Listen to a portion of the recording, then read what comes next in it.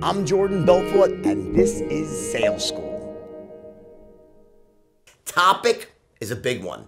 It's looping, and the reason I'm going through looping today is because I'm putting the finishing touches on the looping module for the certification course. I'm going back to it like for the fourth time now. I'm kind of filling in little blanks, and one of the things that I explain there is that, and you may have heard me say this, but I'm really going through it very deeply here in a way that's really applicable to anyone, is that when you ask for the order for the first time, just remember, there's only three things that a prospect can say.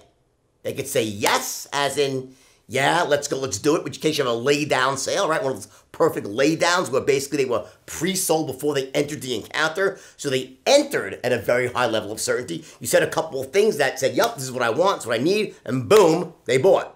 Those people have a very low action threshold, and they entered at a high level of certainty, so your initial presentation was enough. No objections, bam.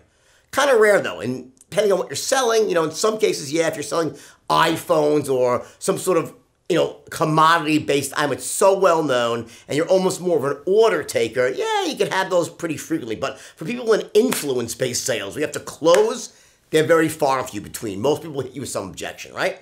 So the second group, you have yes, yeah, lay down. Number two, they say no, not interested. That's even rarer than your lay downs. Why is that? Because you've already filtered these people out during the intelligence gathering phase.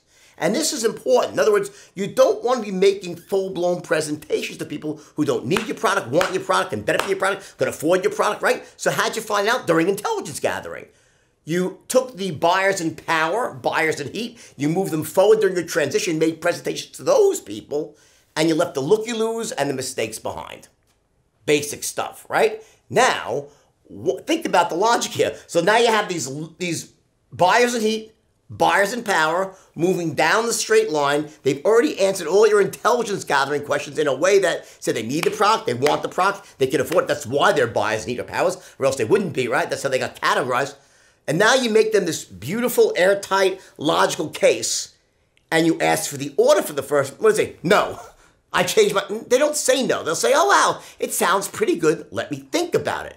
And that takes you to the third thing they could say, which is maybe. In other words, maybe is a catch-all for all of the common objections. It means maybe I'll buy, maybe I won't. That's what let me think about it means. Maybe I'll buy, maybe I won't buy.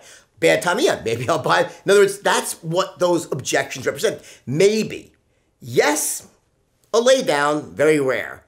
No, almost never happens at this point. You get your nose while you're cold calling, while you're doing your marketing, when you're sifting through leads. You're not interested, they never belong in the pipeline in the first place. The ones that you present to should have already been filtered out enough that they don't say no or not interested. They say, sounds good, let me call you back. Sounds good, let me speak to someone else. You get it? So you don't get no's. Sometimes you get yeses, rare, very rare in most industries. What you get tons of, overwhelmingly, is maybe. Maybe I'll buy, maybe I won't, which is the catch-all for all your common objections. And the reason it's important for you to understand this is because your attitude in here, what you're feeling inside, you're like, oh, no, he wants to think about it. Oh, henny penny, the sky's falling. I went through this whole presentation and I got another objection. I'm exaggerating a bit, but the point is you have to be ready for that first objection, expecting it, and saying to yourself, now is the time I'm going to roll up my sleeves and earn my paycheck.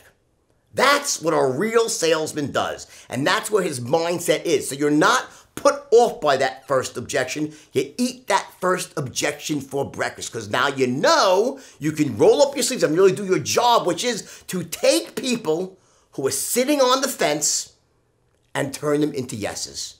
That's what a real salesperson does. We don't take the no's and turn them into yeses. We take the, let me think about it. Let me call you backs. Bad time of years. Let me talk to my wife. She's turning those people into yeses.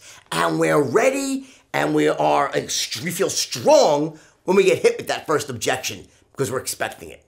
That's the distinction, all right? I love you all. It's a big tip for the weekend going in. Remember, you get stronger with the first objections because that's where the sale truly begins. Yes, from the first word out of my mouth, yes, I'm closing. But the real influence begins when they hit you with the first objection. Talk again on Monday.